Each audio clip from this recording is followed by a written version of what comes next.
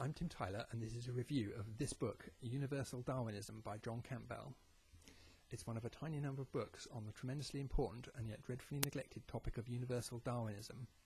The extension of evolutionary theory into fields beyond the realm of organic biology is long overdue.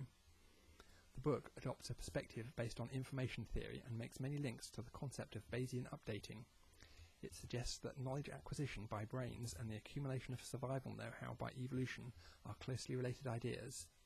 I thought this aspect of the book was excellent. The book takes a rather conservative approach to universal Darwinism, sticking to those cases with the best literature support. This conservatism has a positive side in that critics will find fewer flaws in the book.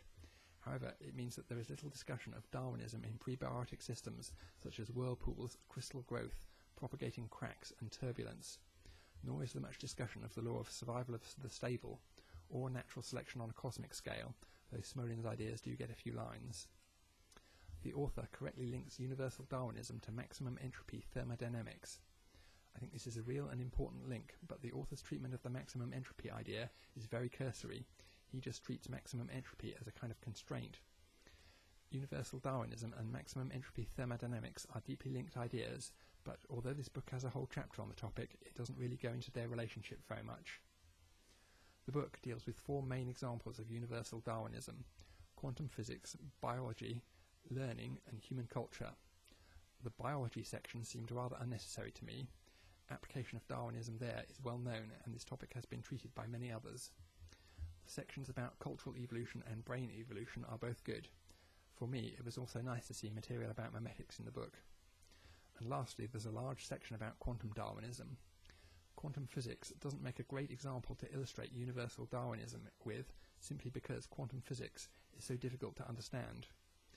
I didn't really get on with the author's presentation because it was framed in terms of wave function collapse, a proposed physical process which so far we have yet to find any evidence for. A presentation that is more agnostic about its interpretation of quantum physics would probably have a smaller chance of alienating the reader. I thought that probably the biggest problem with the book is what it omits. Application of Darwinism to complex adaptive systems is a large and important subject. It is also much easier to understand than quantum physics. I wasn't convinced that the author understood this aspect of the topic very well, otherwise surely it would have been included. So overall, this is a very welcome contribution to the topic, but I think it leaves considerable scope for further light to be thrown on the subject. Enjoy.